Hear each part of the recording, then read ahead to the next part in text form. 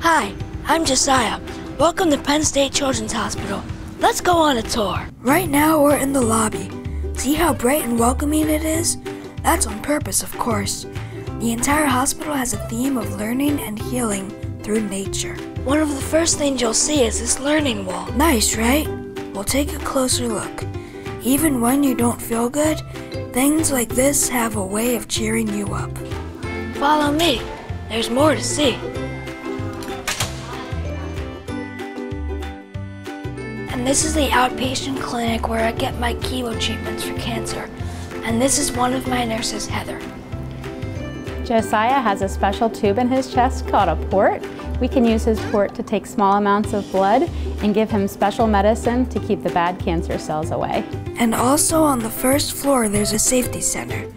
The safety center offers good tips to help keep kids out of the hospital. Around the corner from the lobby, there's a cafe with lots of healthy food options.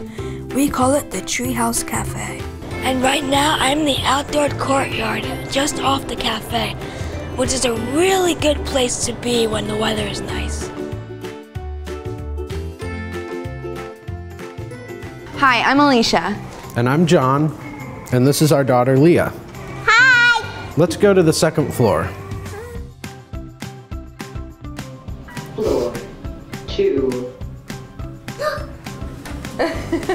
The second floor is home to 5 operating rooms where most pediatric surgeries are done, 2 large procedure rooms, and a pediatric cardiac catheterization lab. This is where Leah had her surgery for a bacterial infection. Hi, Grandpa. Hi, Leah. My dad, Leah's grandpa, is a heart surgeon here. Dad, why don't you tell us a little bit more? Well, each year over 3,000 patients come up this elevator, kids that go into the preoperative area where they're met by their anesthesiologist, their nurse, and their surgeon.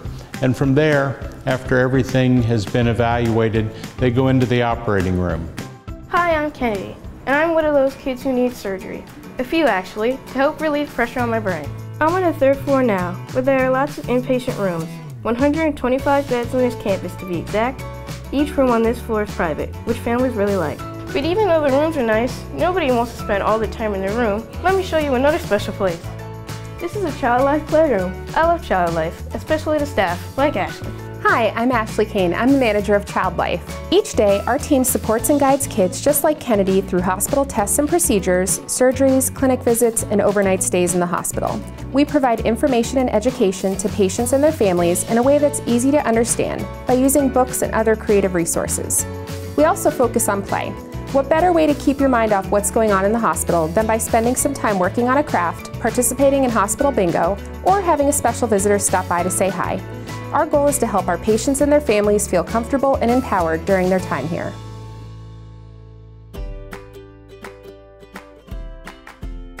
Hi, I'm Sam. So now you've seen a few parts of the Children's Hospital, but kids are treated in many other areas too.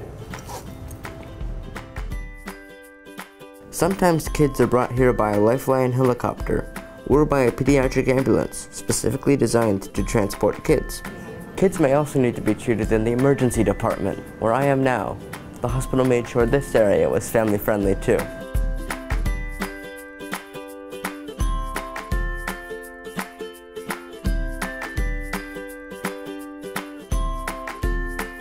Sometimes, after babies are born, they need to be cared for in the neonatal intensive care unit.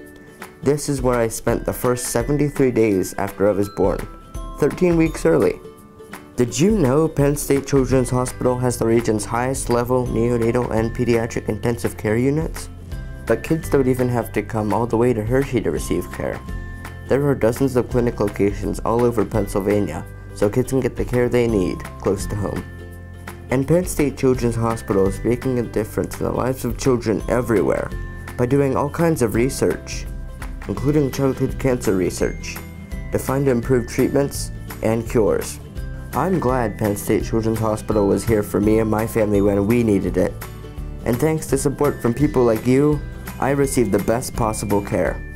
Your donation to Children's Miracle Network provides money for equipment, like the pediatric ambulance or the NICU incubator I used, programs like Child Life, and research to help kids like me for years to come.